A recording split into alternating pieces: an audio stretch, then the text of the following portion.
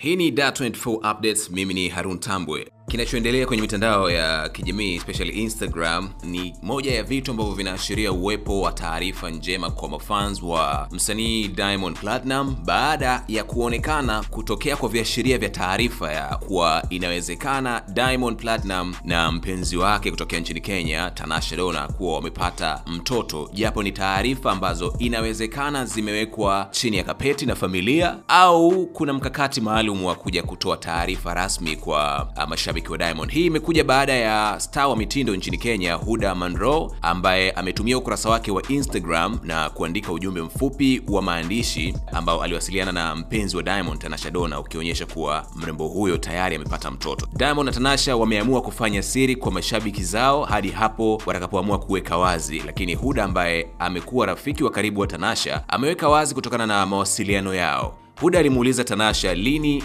atajifungua mtoto wake.